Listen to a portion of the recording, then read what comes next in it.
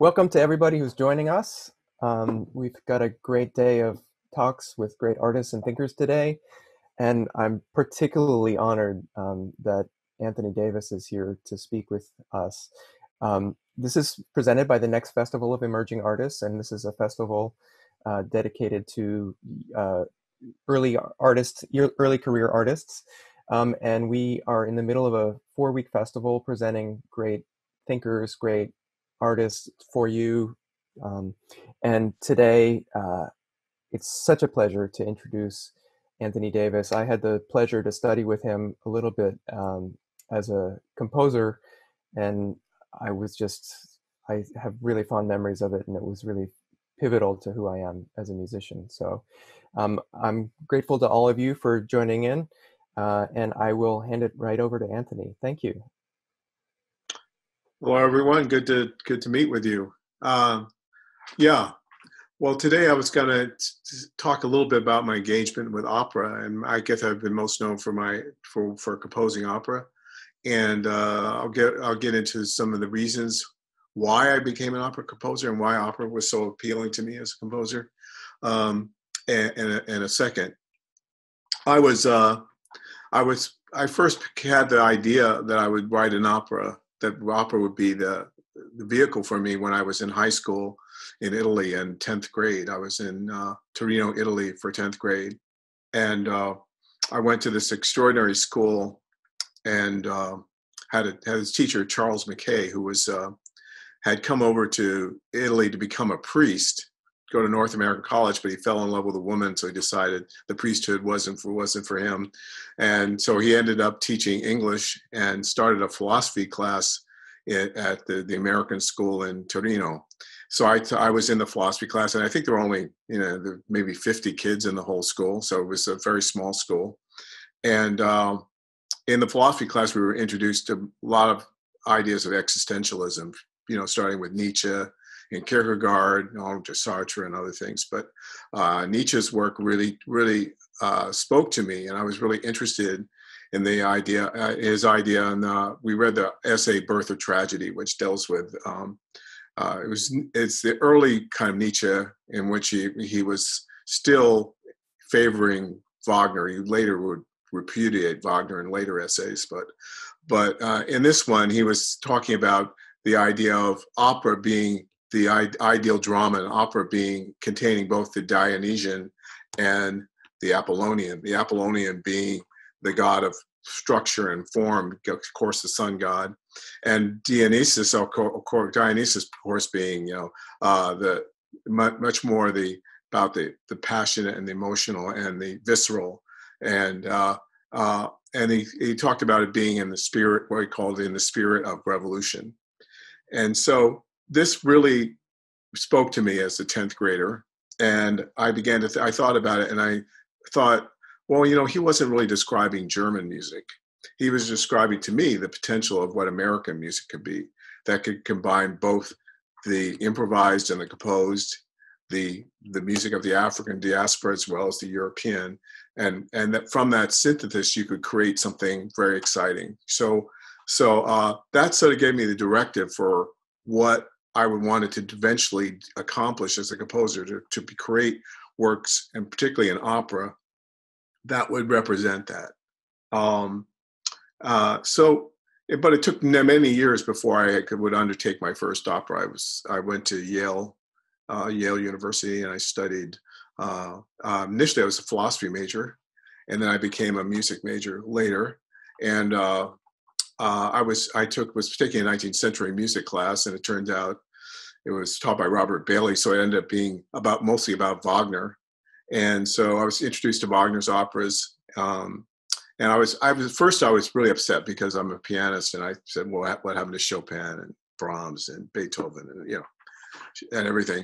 But I was intrigued by the opera, and I started writing parodies of some of Wagner. I had the idea I was writing suites, like sort of along the lines of Duke Ellington suites, but usually based on science fiction novels. So I wrote one based on The Left Hand of Darkness, one based on Dune, You know, I saw a number of different science fiction books.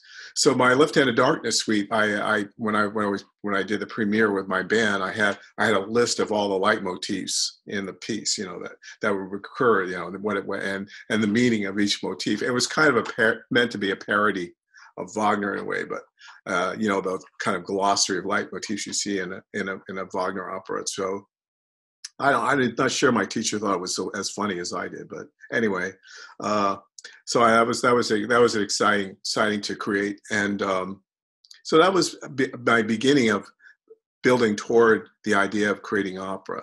And then when I moved to New York after my time at Yale in 1977, I became heavily involved in the scene at the Public Theater in New York. And I worked with a lot of music for theater, including doing the piece Where the Mississippi Meets the Amazon, which was a piece by Anazaki Shange and Thulani Davis and Jessica Hagedorn. And David Murray, Michael Gregory Jackson, and I wrote the music for it. And so this is a production that ran for maybe 2 or 3 months at the Public Theater. And so I was involved with a lot with the poetry scene in New York, and I did performance with Zaki as well as and mainly with my cousin Thulani Davis, who was so I wrote a lot. I had a lot of music that went along with her poetry. So she would recite the poetry, and I would play the piano, and so it became a whole thing. And it was during the whole period where they were talking about choreo poems that would be recited that were also with music, etc. So that was in a way a great introduction into my thinking and developing my thinking about opera. Then the next stage was I did a lot of music also for dance.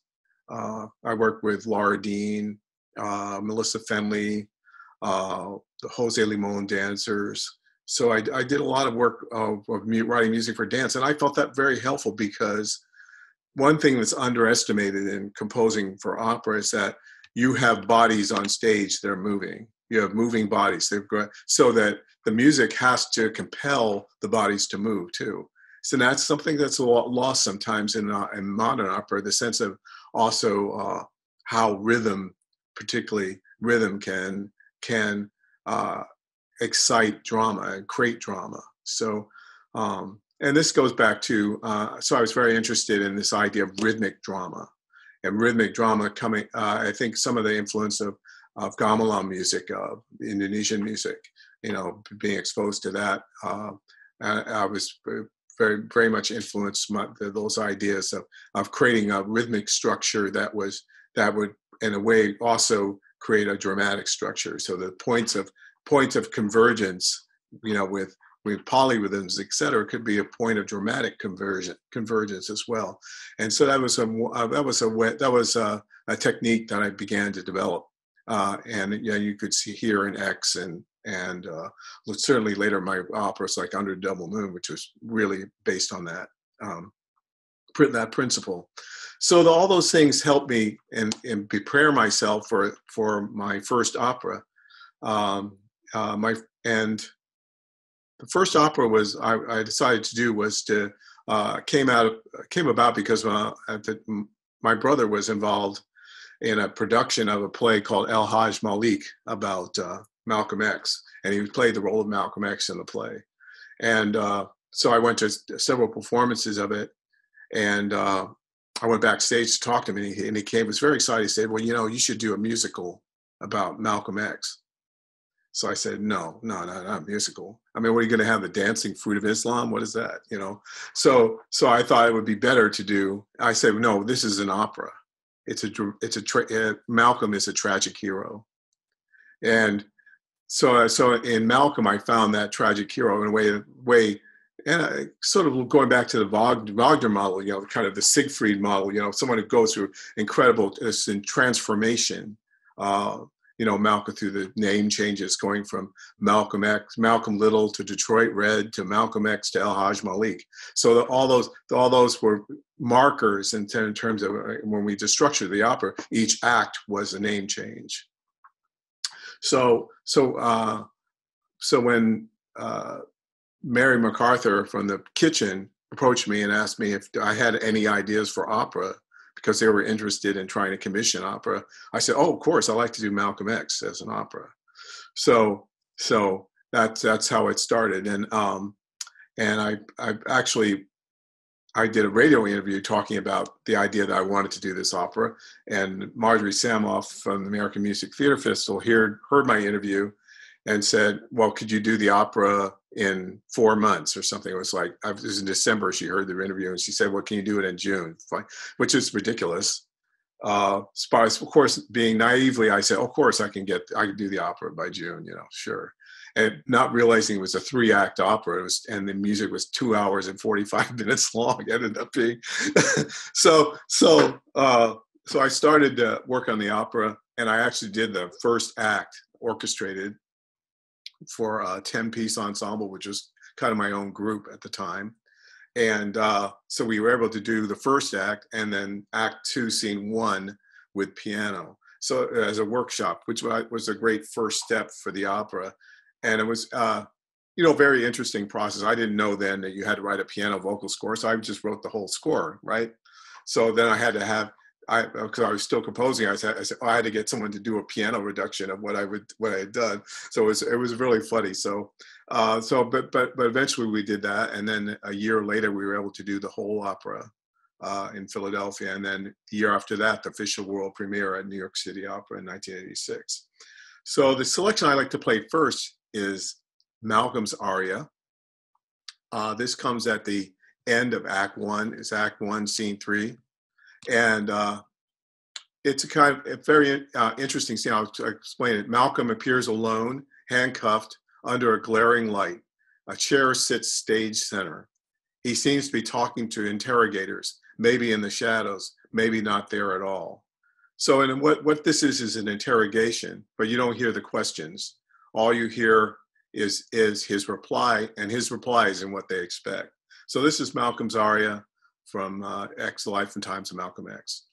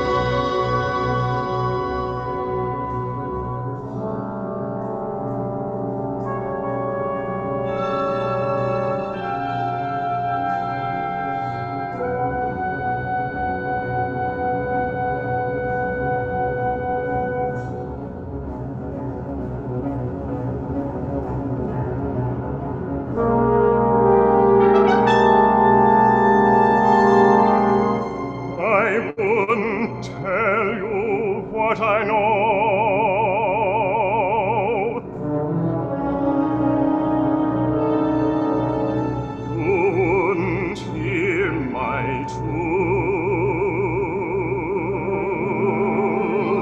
You want your story, but you don't want to know.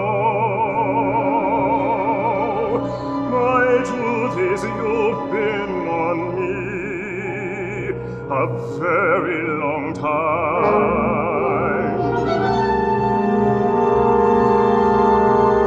Longer than I can say.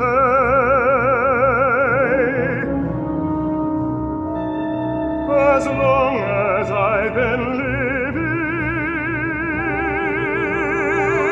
you've had your foot on me. Always pressing.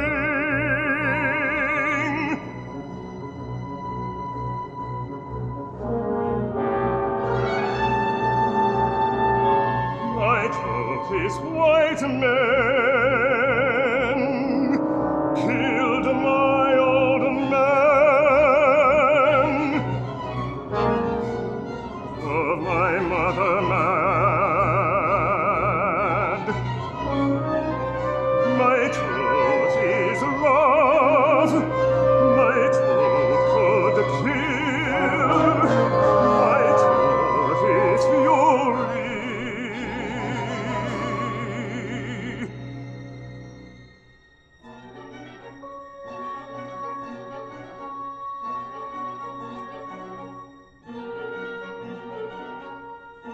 They always told me you don't have a chance. You're a nigger after all. You can jitterbug and prance, but you'll never run the ball.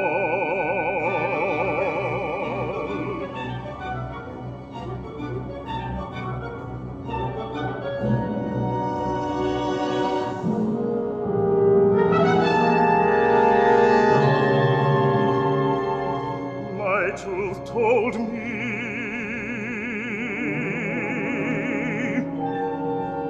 quit before you start. My truth told me staying alive is all you got.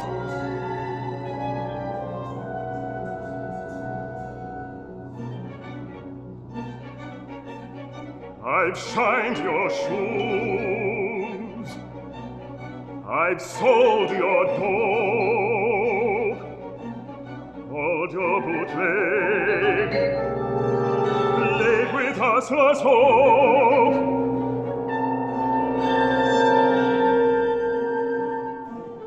But the crime is mine.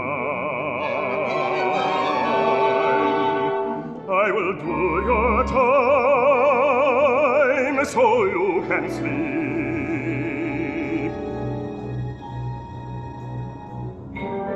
I won't be out to get you on the street at night, but I won't forget any evil that's white.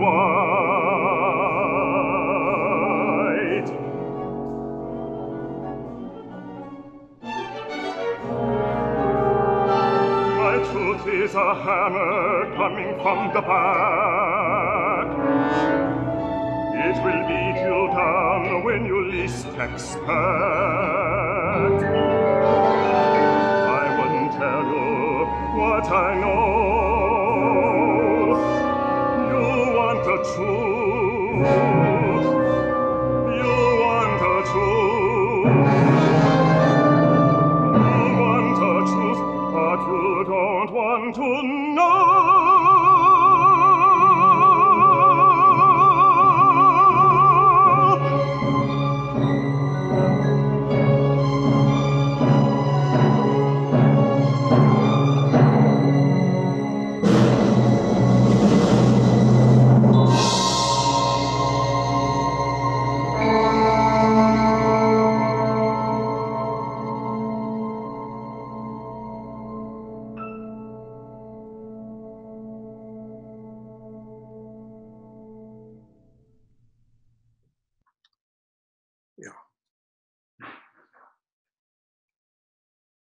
Great. Yeah, so I guess we're cutting out on my thing a little bit sometimes. Sorry for that. But you can kind of get the impression. Also, in this piece, it's a really expression of Malcolm's rage, and that's something that was very important for me to represent. In Malcolm, and the idea of, I mean, when I'm using that 5/4 rhythm with the strings, it's sort of this idea of this kind of pounding sense of the outrage that he feels, and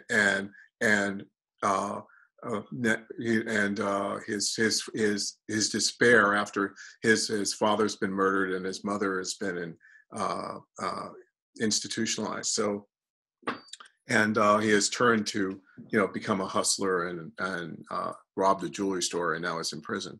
So this brought me on a whole path of this idea of also, I was very interested in politics growing up, and very interested in when I was in Italy at the same time, I was really becoming more interested in Black nationalism and the political sphere, and thinking about what possibly my role in that could be, and struggling with my identity. Is the idea of being an African American and what that meant.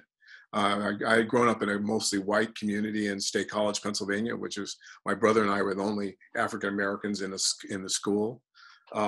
So it was very much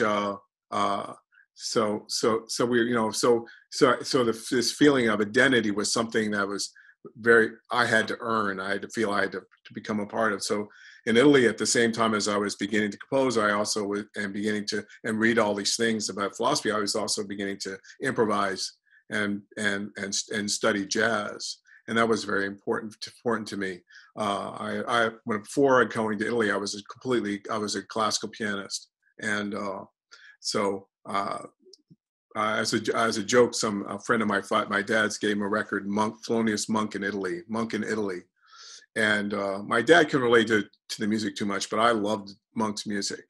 And to me, he was the window into a whole different world of music. Thelonious Monk was a great composer as well as a pianist, and he had there was nothing you could separate. You couldn't separate the improvisation from the composition, because what he did was his style of improvising was so unique as well.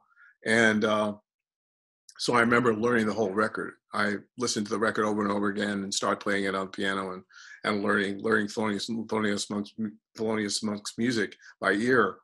And this began a whole odyssey, So when Italy, they had these record stores where you could listen to records, and records were coming on a conveyor belt, and you could listen to 5 or 6 albums before buying one. So I would listen to Coltrane, records, and Cannonball Adderley records, Miles Davis records, Monk records, and I would like every day I would listen to about 5 records and pick one. And so I began to really understand and learn about my and about African American music, about what would be the roots of my music. And then as I began to progress as composer, I never left the idea and I never tried to separate the improvised tradition from the composed. I was very interested in bringing that energy, that music from, particularly that music that really moved me in the 60s, Coltrane, Miles,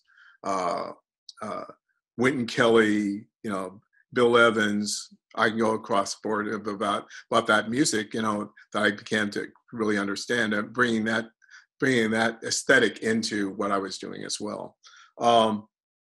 In this aria, for example, in the beginning, when you hear the clarinet solo, the clarinet is actually improvising. It has some notes that play to open the improvisation and close the improvisation. But I brought J.D. Perrin, who's the clarinetist in it. His idea was he had to develop this material on his own over this pedal, just to the B pedal with a B and a C sharp, and so it was very funny. When he first started doing, he asked me for the whole score of the opera, so I gave him the whole score of X. And so he started improvising. And it was in fact doing a whole overture of the opera. When he improvised, I said, JD, please don't do the overture in the solo. Just play, play what you play, thinking about what the challenge of the moment, what's happening in the moment, what's happening on stage, what's, not so much, a reflection of the whole thing. I didn't need a summation of the whole opera. So then that freed him to explore other things. But I love working with improvisers. I love giving them the space to improvise and to be, so that every performance of my operas is unique. I mean, it's not the improvisation is something that's embedded in the structure of the operas that I create. And so I like to leave space, particularly for the instrumentalists. In a few cases, for the singer, with Thomas Young, for example, who is a great jazz singer as well as a great opera singer, I could have him scat and have him do other things as well. So that's something that was very important to me.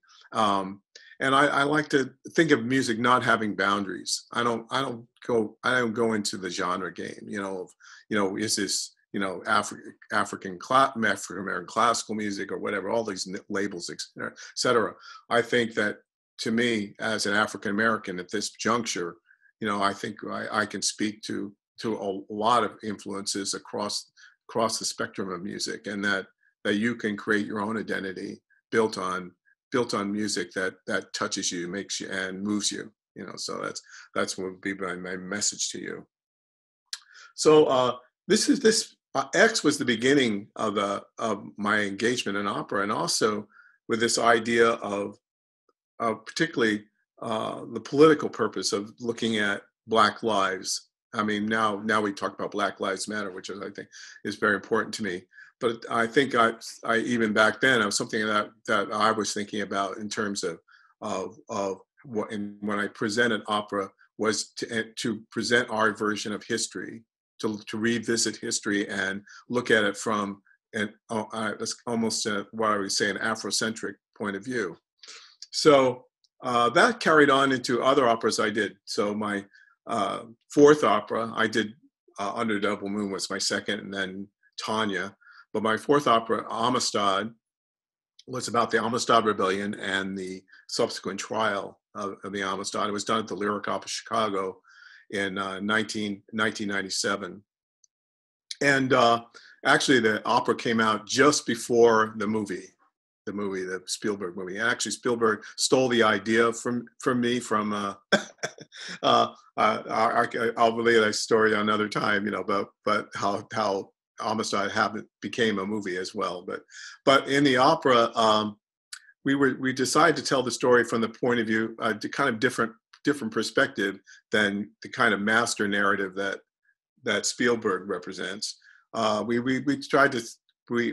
included some African deities in the opera, including the trickster god, that in Yoruba would be Eshu, and then also the goddess of the waters, who is Yemaya. So I was interested in doing that because I wanted to tell it from almost an African perspective too, to give it a different dimension than the normal telling of the story. And one of the subtexts of it was how the trickster came to America. And this is interesting because when the Amistad Rebellion happened in the late 1830s and into the early 1840s, was actually also the beginning of minstrelsy. The first minstrel show when Thomas Rice and the Christie Minstrels began was in 1840. So George Wolfe and Thulani Davis, my cousin, and I thought that was no accident.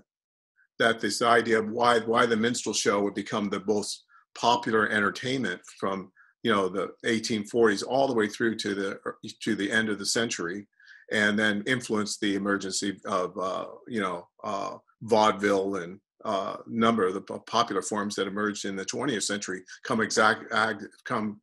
completely from minstrelsy. I mean, you can see in Porgy and Bess is a lot of Porgy and Bess comes out of minstrel shows too.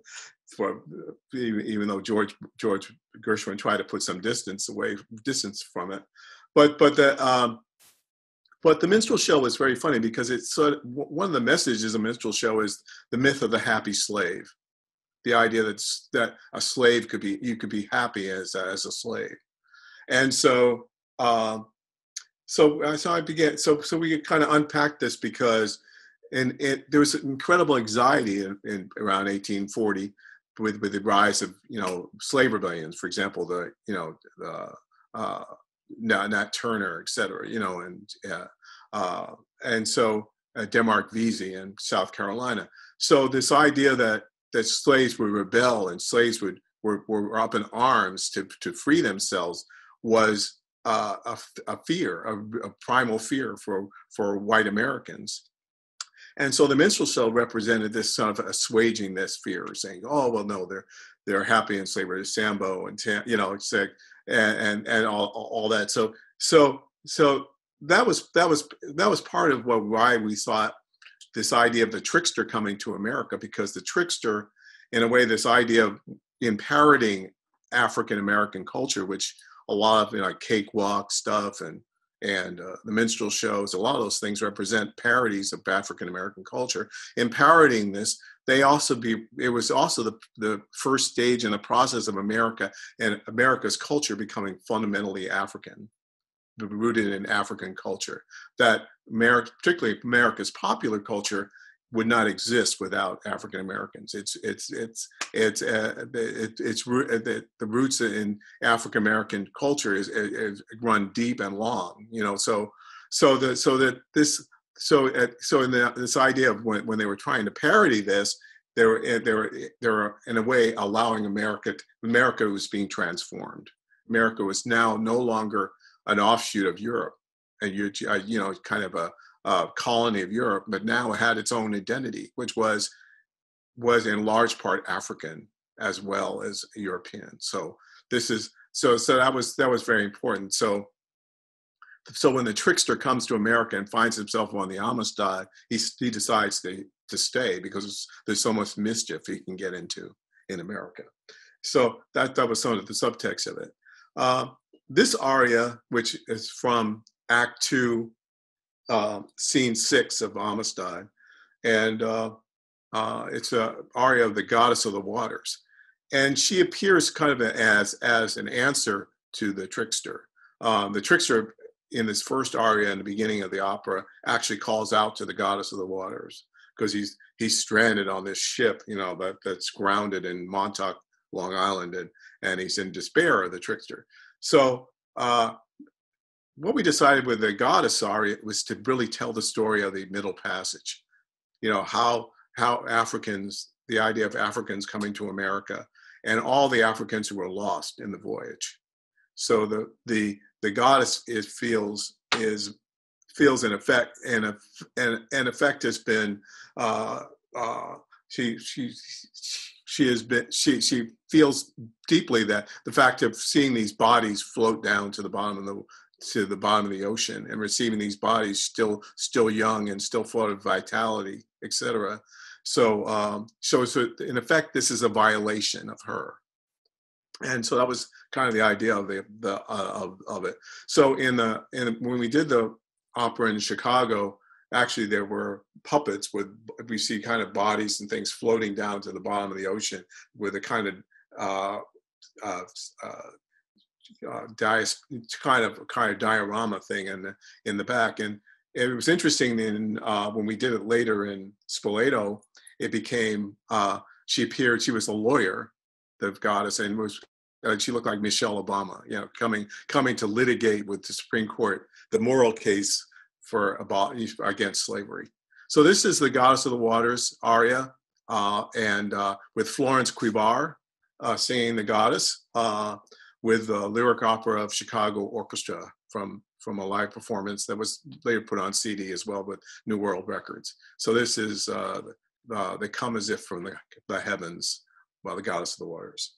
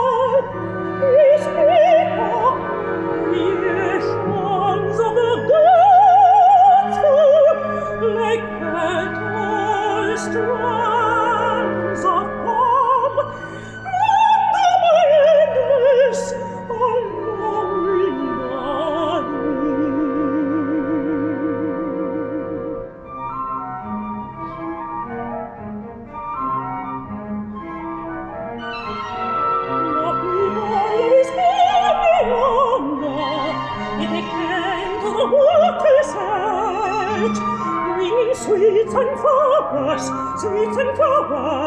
as offering. I have a taste of honey, sweeter than I even in the tree. And sweet blossom, fragile, fragrant, short-lived, echoing life unknown to me.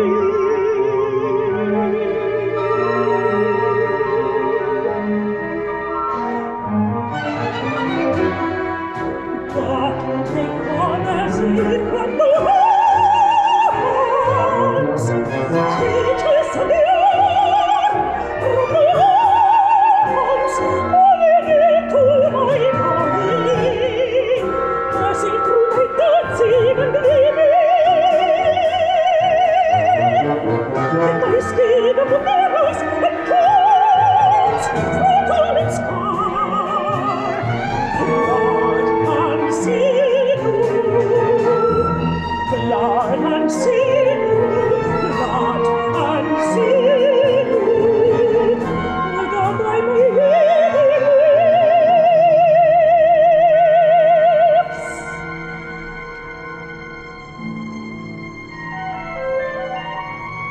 I am the waters that run through their heart,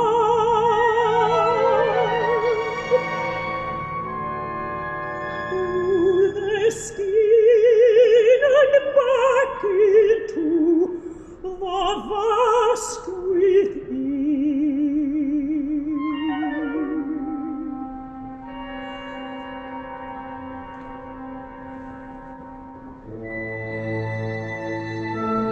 They come as if from the heavens, creatures of the earth.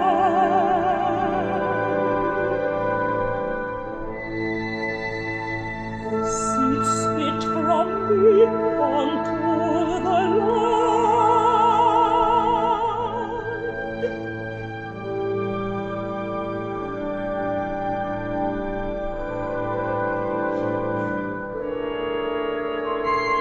Not like an offering, not like the honey, the blossoms, not like the honey, the blossoms, the sweet smells I crave.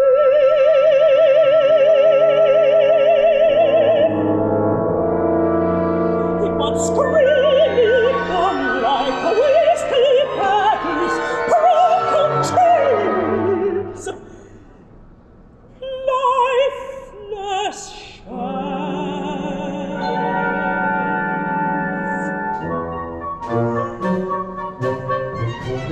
Give them to the fire first.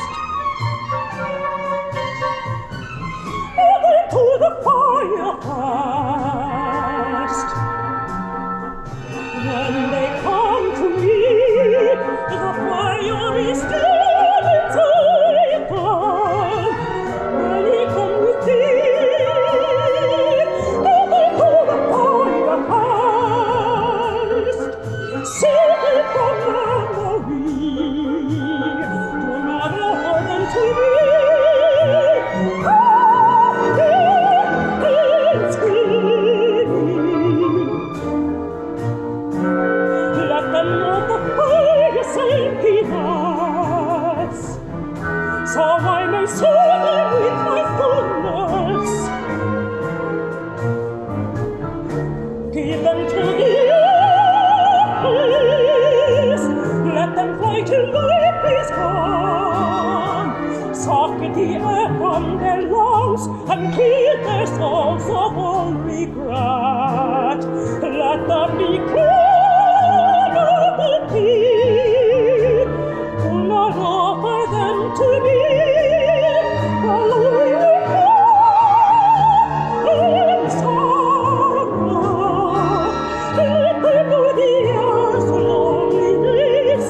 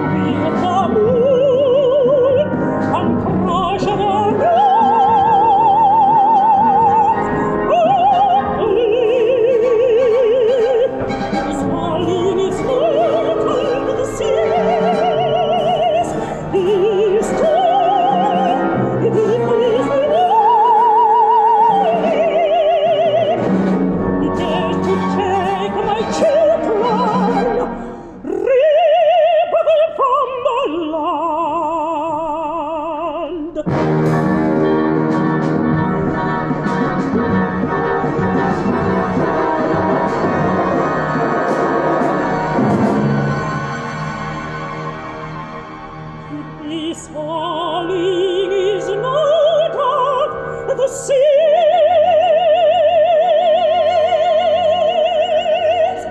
It is a madness, not of nature.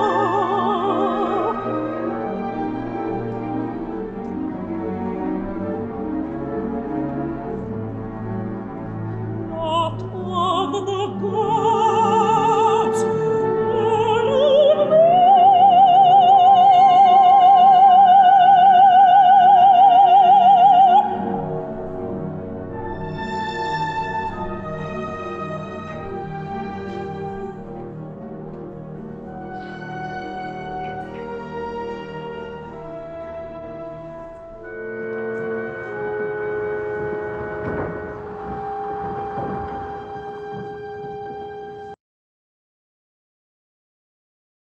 Hi.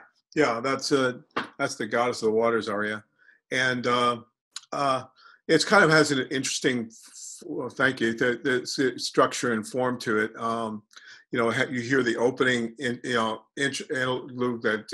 with the flute and the clarinet, then and it settles into A minor with that.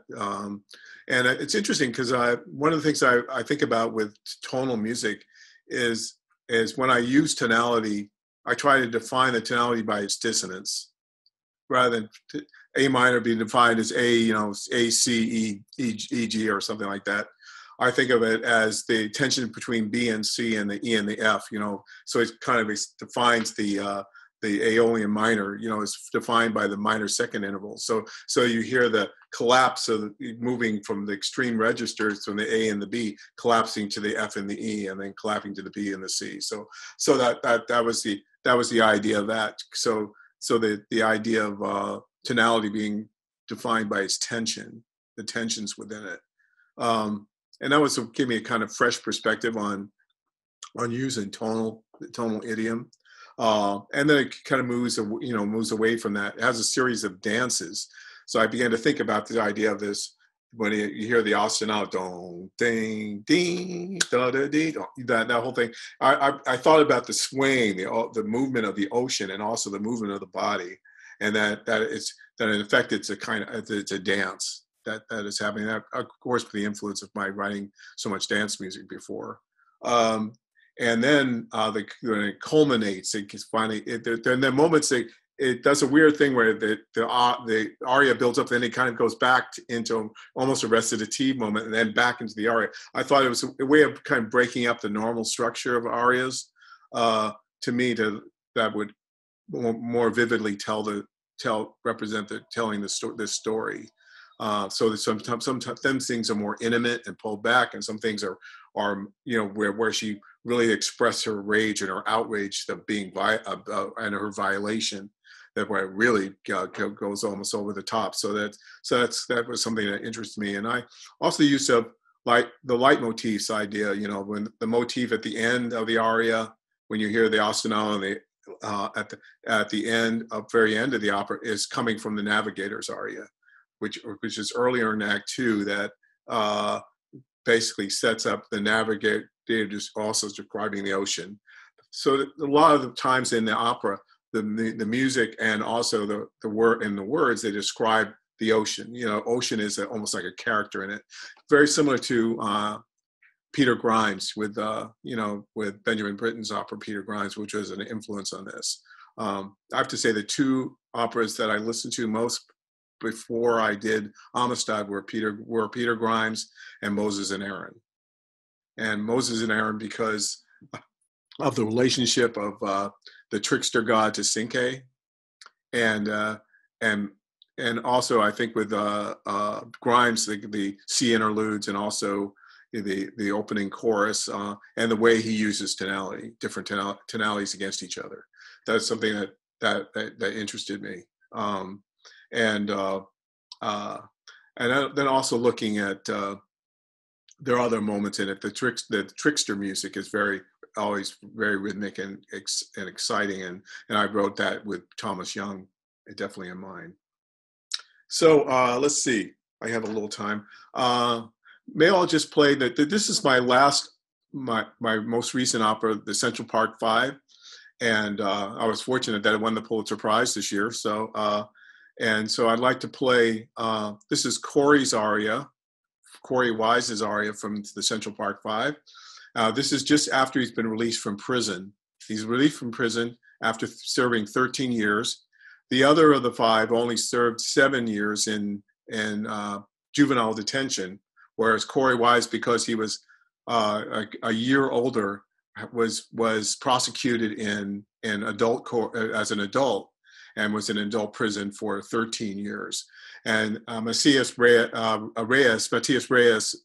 confessed to the crime, and they later, with DNA evidence, proved that he was the sole assailant of Tricia Miele, who was the Central Park jogger, and then they were eventually exonerated.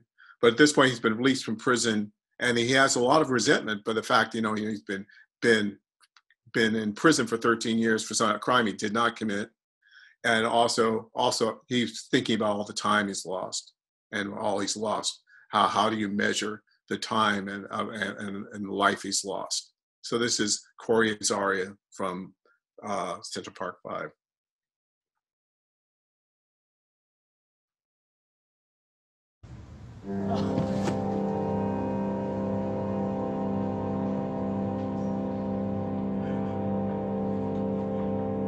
Bestow from me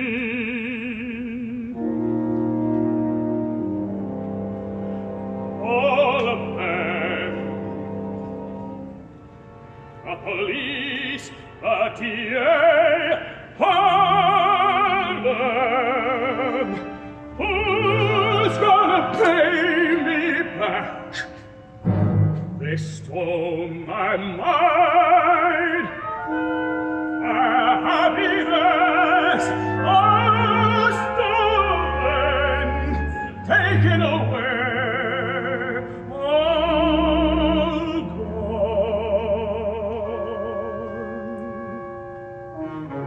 Who's gonna pay me back?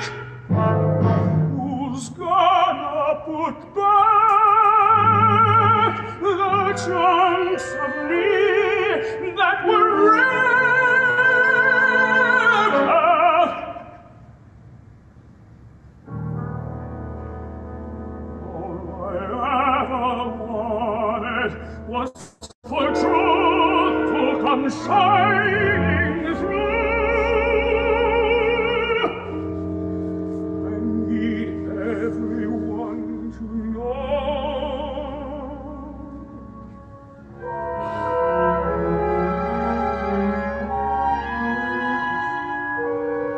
But now that the truth has come, why does it hurt more than the lie that brought me so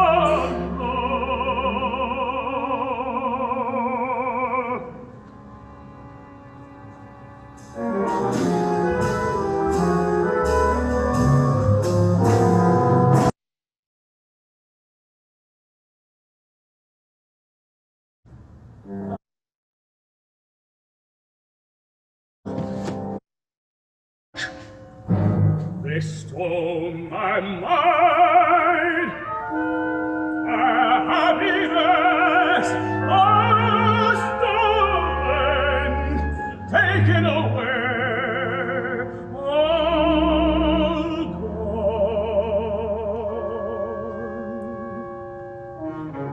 Who's gonna pay me back? Who's gonna put back the chunks of me that were ripped out?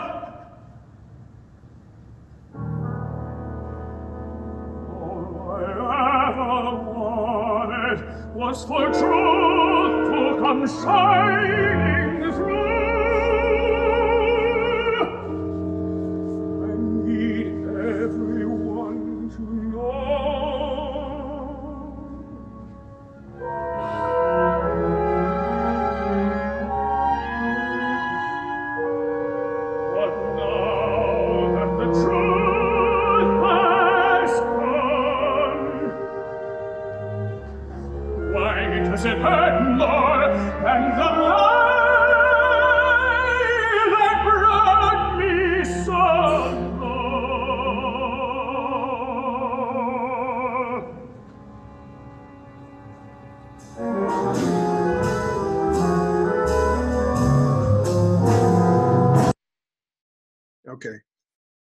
Yeah.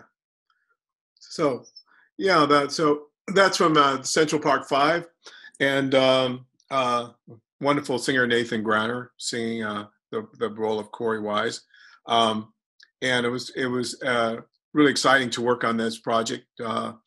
Richard Wesley wrote the libretto for Central Park Five, and uh, and it was exciting also that I had a chance to meet all of the original five.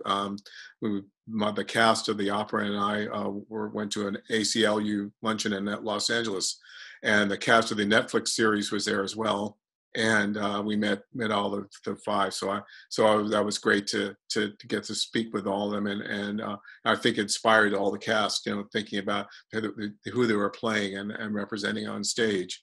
And I think about the Central Park Five as almost the beginning of the Black Lives Matter movement, of when Sharon Salam, who really got involved politically with as an advocate for her son Youssef and the others, this sense of the movement beginning, at that point, with their false incarceration, and and also it's coincidentally the beginning of Donald Trump's political career as well, because Donald Trump exploited the Central Park Five, and through his demonizing them, he tried to advance his political agenda, and we see the results of that today.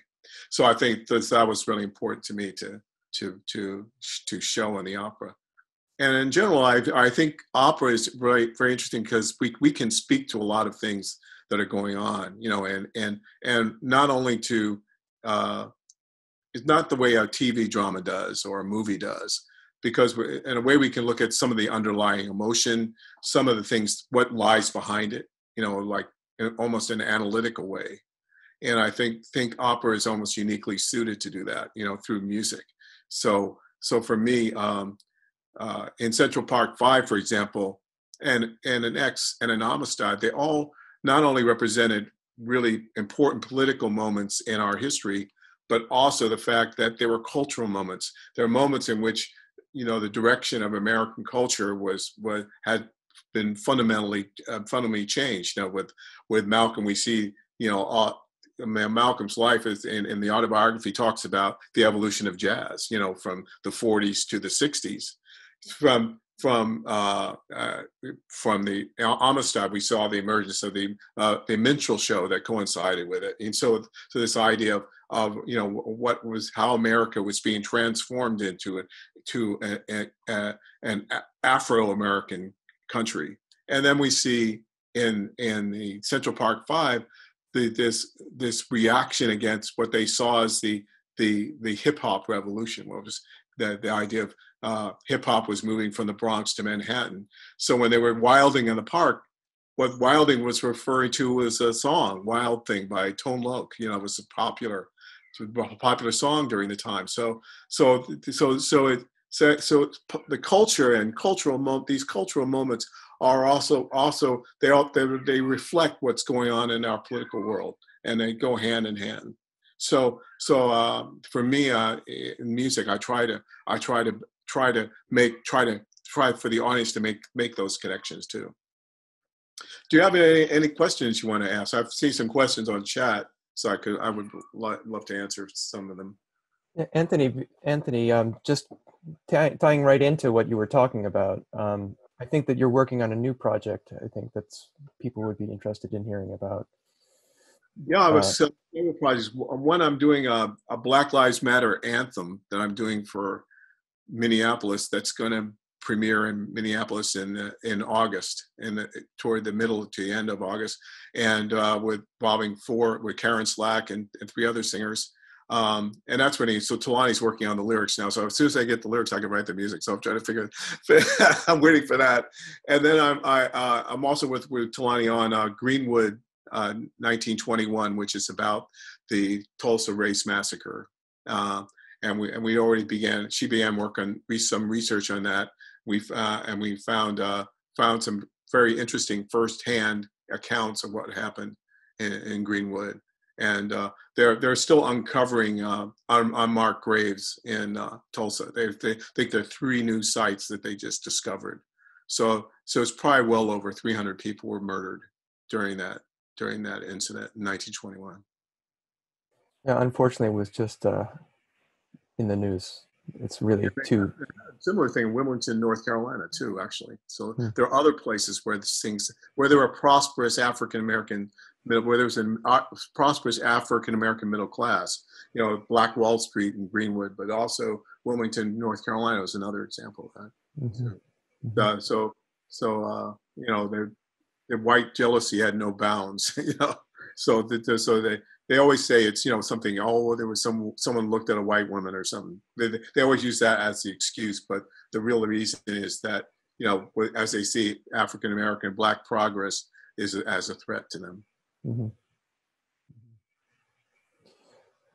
There are a couple of questions, if you still are able to. Somebody's asked, when working with improvised passages, how much underlying structure do you give the player? Chord changes, a mode, a written description? Okay, that's a very good question. That varies according to the style and what I'm doing with. You know, sometimes with the more jazz-oriented thing, like for example, streets music and X, I may have chord changes, maybe a blues or maybe a chord progression of some kind, etc. But most of the time, I think I look at improvisation more developmental. I have motivic information and et cetera, and the improvisation is supposed to move from one thing to another. So too often, like improvisation is just used to, it's like you come back to the same thing, you know. So it's like, you know, you have the head, and then you improvise, come back to the head. That form always bugged me. So I have the improvisation, and then it comes back, then it moves the music from one place to another. So it's, in a way, it functions as part of the developmental structure, and that's something I've worked with a lot of the improvisers I work with have worked with me for 30 years. So that's been we have an understanding of how that fits into the music, and also I write for them. I mean, the way Ellington wrote for Johnny Hodges or Lawrence Brown or Tricky Sam Natton or Barbara Miley, I write for them. So because I know what they like to do and what their voice is, what they want to express in their instruments. So that's something that I always have in mind. For with JD, I know, for example, he loves multiphonics. So he has all this stuff with multiphonics he does. So I like to set it up for him to explore multiphonics within the context of what I'm trying to do in the overall form of the music.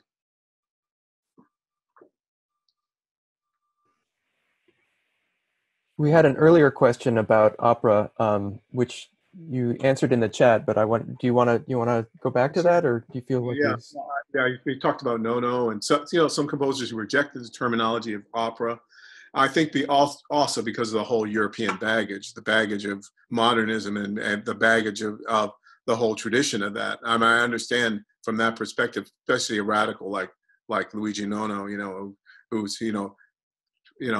is sort of is against the kind of power structure that the opera would represent.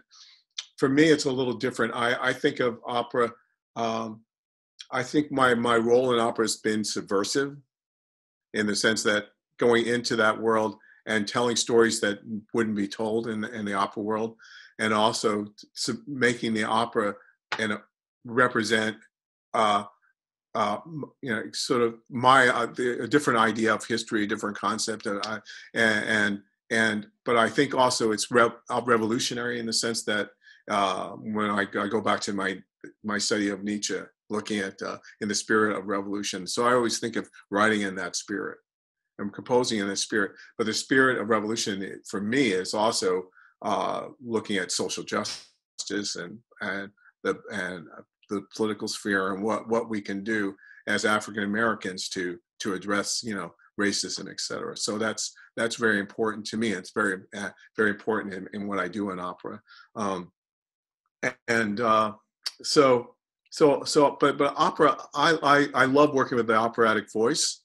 So I've written, like, for example, you heard Nathan, and you heard also Florence Grivar. It was Eugene Perry was singing Malcolm, and I've had the good fortune of working with some fantastic singers over the years. I love the sound of the voice. I'm not one of those new music composers that likes singers with no vibrato, etc. You know, I love vibrato. I want to hear.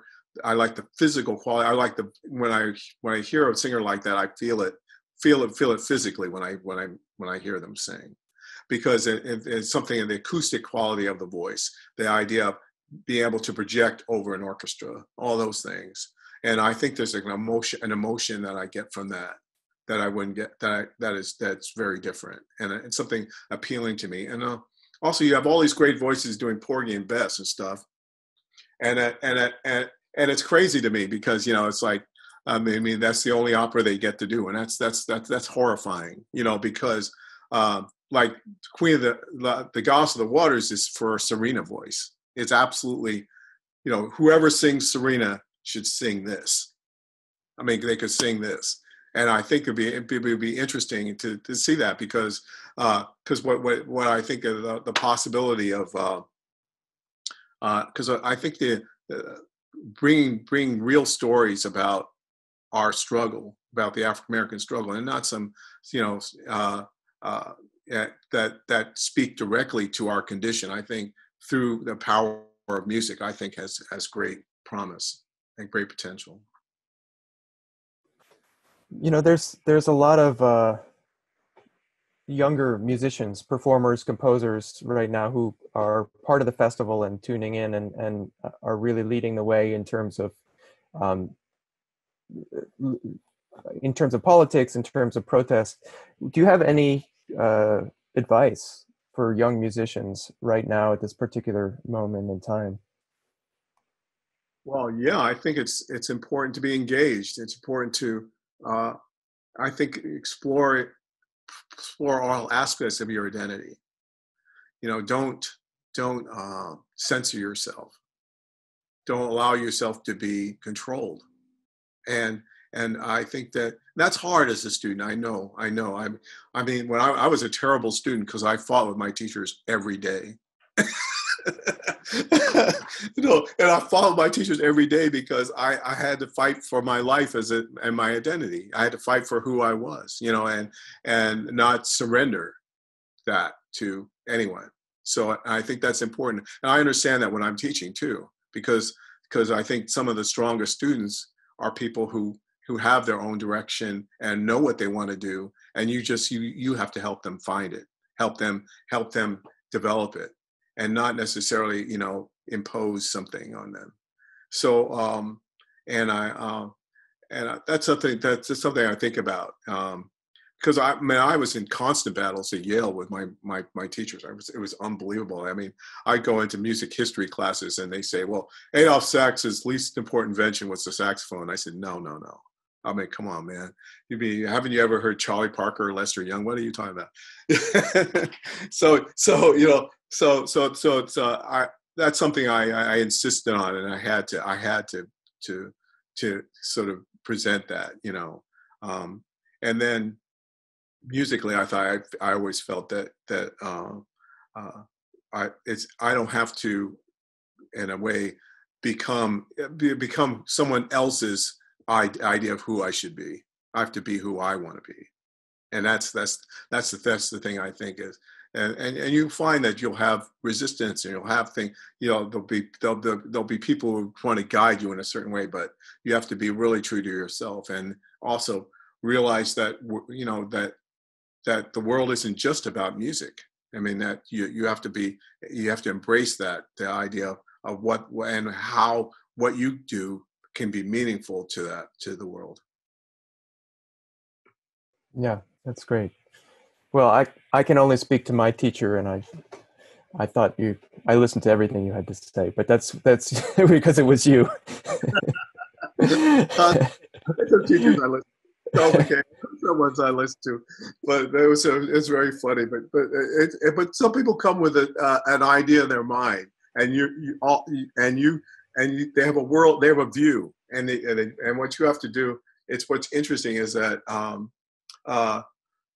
you have to kind of give them like clues to other things they might think about too, but they have a strong direction of their own, and it's interesting. So that's I always found that fascinating as a teacher too. And but I also try to remember when I was a student, so I can be more sympathetic. We have maybe one more question that just appeared in the chat. If you spoke about waiting for the lyrics to write, is that your general writing process? Is there ever a time you write before you receive the lyrics? Yeah, well, yes, early in my career I did, and I wrote some sections of X. I wrote music first. In the actually mecha scene, I had written some of the music first. And it was interesting because I now when I look at the music, I think it's a much better process for me to work with the words first, because let the librettist have a coherent idea, an idea that makes sense, in terms of language, in terms of the story you want to tell, all those things, and then go through an editing process with the librettist, the writer. That also helps fit into your musical ideas. So that's been sort of my the way I like to work with writers. Sometimes I will repeat things or expand things at times with my own words as dummy lyrics, because I need more musical material. Or sometimes, a lot of times I edit, I pare down things. And I think it's good to have too much, have your writer write too much, and then you can pare down from that, because I think that gives you more options in terms of the musical direction, how you set the text. But I think it's very important to have the text be something coherent first. It's very hard to write words to music and have it have the meaning. I mean, a song, it can work probably in a song, but in an opera, when you're trying to tell a story as well, I think it's less effective. I mean, Gershwin could get away with it because Ira could write lyrics to anything, because he wrote music first, and Ira was probably the supreme lyricist in terms of setting text, etc. He didn't work with DuBose Hayward that way, though. DuBose wrote the words first. So it's interesting to see, when he the pieces like when Ira can write words to the music, but generally I work the other way around. Occasionally, I mean, I've worked with some librettists who are composers as well, like Michael John Lacusa, who did Tanya with me, and Michael Corey, who I'm working with now on a music theater piece called The Shimmer. And we're working with both of them. Sometimes I write music first, because they can put words to music. They can do that. So it's more going back and forth between music and words. Great. Well, thank you so much. This has been really, really amazing. And I know everybody's really grateful and inspired. So thanks for doing it. Congratulations. And thanks to everybody for tuning in. Thank you. Yeah, we've got lots of other great events coming up. Hope you can join us. And thanks again, Anthony. It's really been a total pleasure. All right. Well, thanks very much. Thank you. Bye-bye.